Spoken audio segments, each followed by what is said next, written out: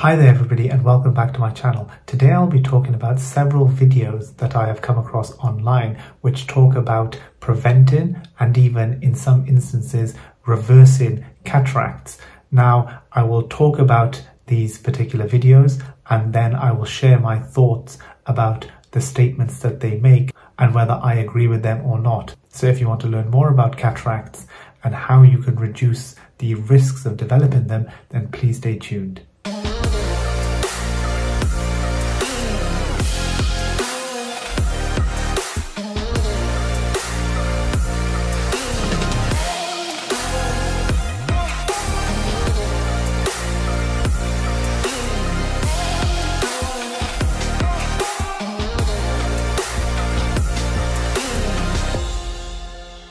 So I have made videos on cataracts previously, but for those who are not familiar with what a cataract is, essentially if you look at the picture on screen now, the eye has a lens contained within it. This lens is responsible for focusing light onto the back of the eye and therefore helping us to see clearly. This lens is usually clear. As we get older, this lens becomes cloudier and therefore the light focusing ability becomes more and more challenged.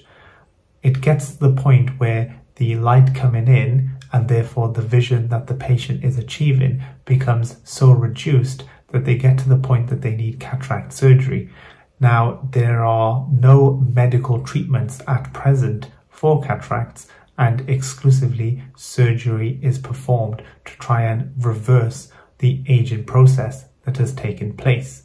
Now I'm talking about acquired, i.e. age-related cataracts here, so bear that in mind. In terms of what can be done before cataract surgery, patients will see their optometrists or their opticians and they will continue to give them up-to-date pairs of glasses to try and help them maximize the vision that they can achieve.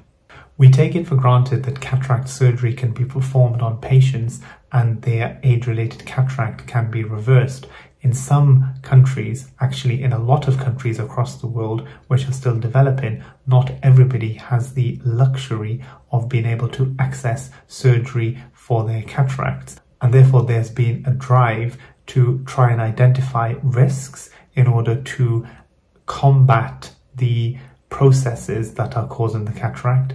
Moreover, people have been wondering whether there is a medical treatment that can be potentially given to try and reduce the burden and need on expensive surgery. So people have long considered whether drops can be used to try and prevent the formation of cataracts or reverse the changes if they have already occurred.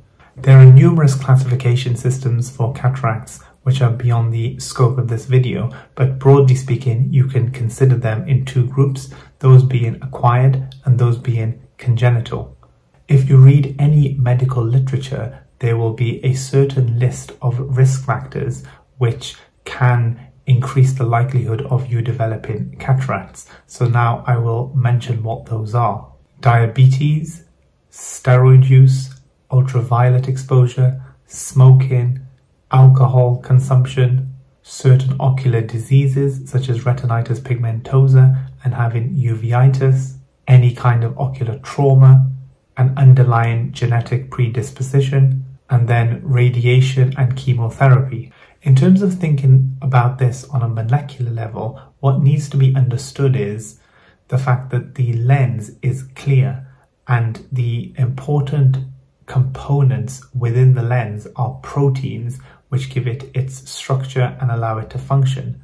Now, what happens to these proteins is important because when they ultimately become damaged in some way, shape or form, that then leads to the increased risk of developing cataracts. Two important processes on a metabolic level that we know increase the risk of cataract formation include glycation, which is essentially the coupling of sugar to another molecule, and then oxidation. Oxidation is when a substance comes into contact with oxygen and you get the formation of an oxidizing substance.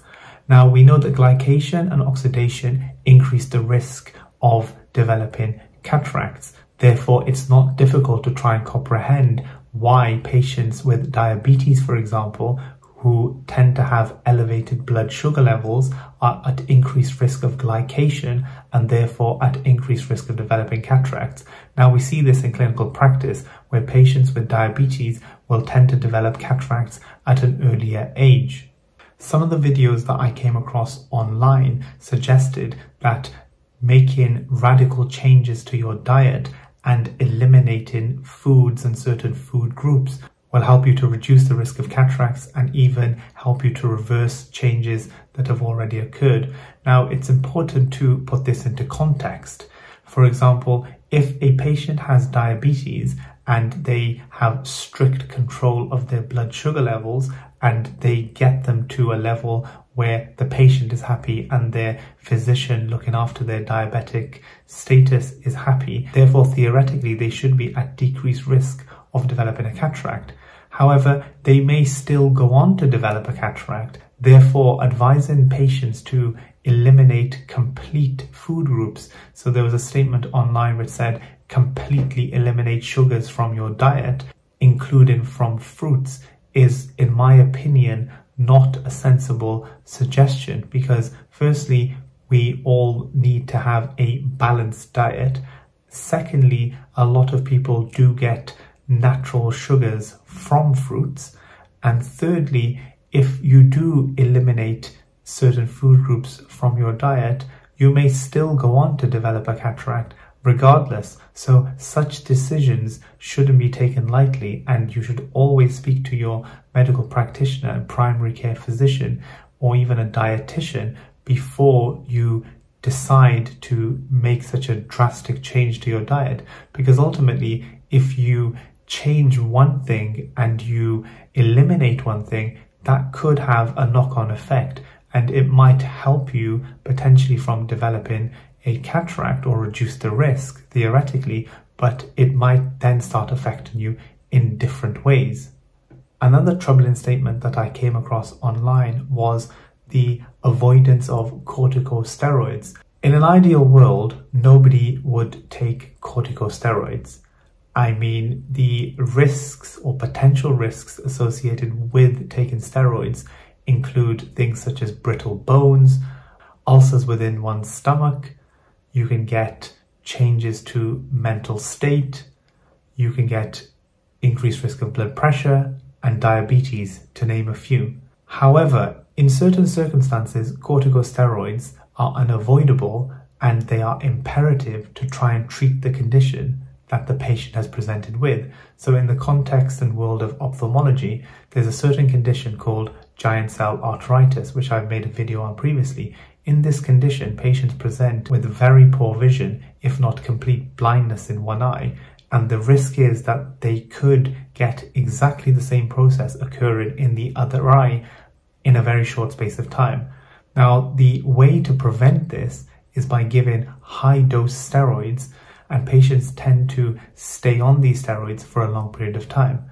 So giving advice such as avoid corticosteroids, in my opinion, isn't a very sensible statement, because firstly, nobody wants to take steroids unnecessarily anyway. Secondly, if you are faced with a scenario such as the one I described, where the two options are you take the steroids and it prevents you from going blind in the second eye, or you avoid the steroids because you have an increased risk of developing cataract, but you will go blind from the problem with the giant cell arteritis, then the advice doesn't really hold up. So my point being, and my issue with this statement is, nobody would recommend for a patient to take a certain medication unnecessarily, and patients would not want to take medications that come with a significant risk profile unnecessarily, unless there was a very clear benefit and goal that everybody was trying to achieve. So there are certain things that are within our control that we can deploy as strategies to give ourselves the best possible chance of not developing cataracts. This includes smoking. This includes reducing alcohol consumption. This also includes avoiding ocular trauma. There are other conditions, certain genetic conditions, which if the patient has, means that they are at increased risk of developing cataracts. So such things are out of our control. Also, natural age-related cataracts, the clue's in the name. As we get older, the risk of developing these also increases. There's not a lot we can do about aging. Another common group of patients that develop cataracts early and they cannot really do anything about it is patients with uveitis. Now, uveitis, again, I've made videos on this, is when you develop inflammation within your eye. In order to treat this inflammation, patients are put on classically drop steroids, but these drop steroids may need to be escalated to injections within or around the eye, or even tablets. Now again, if you have such significant inflammation that you need steroids, these steroids are unavoidable, and as a byproduct you will develop cataracts at an earlier age compared to somebody who does not take these steroids. So it's all very well saying, as mentioned slightly earlier, to avoid steroids, but in unavoidable situations you will increase the risk of patients developing cataracts sooner. In the recent past, there was a lot of excitement about a potential eye drop to try and prevent, if not reverse, cataracts. Now, this particular drop was N-acetylcarnosine, NAC. The key things to know about this eye drop are the key component is a protein, L-carnosine, and this protein has an antioxidant effect, which is, if you recall what I mentioned earlier in the video about oxidation and oxidative damage, it reduces and minimizes the risk of these processes causing detrimental damaging effects to the structures that they are in and around. Now, in order to get this L-carnosine into the eye, it's coupled with another agent which makes it N-acetylcarnosine. Now, there was a big review done on this particular drop. This Cochrane review basically stated that at present there's no convincing evidence that this drop actually works. The recommendation from this review was that in order to more accurately ascertain the effectiveness and potential uses of this eye drop, it needs to be passed through robust clinical trials in order to get meaningful, accurate and reliable data.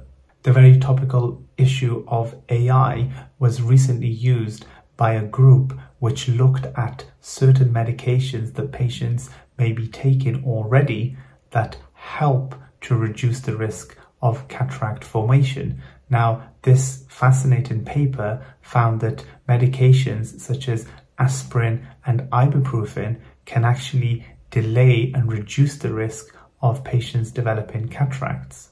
What the group did find was, though, that with these medications, the suppressive effects of reducing the risk of developing cataracts, particularly with aspirin and ibuprofen, reduced over time. Interestingly, different drugs ultimately target different biochemical metabolic pathways, and therefore if they are reducing and suppressing the risk of you developing a cataract, they are therefore working classically on components that promote or increase the risk of inflammation and oxidative damage.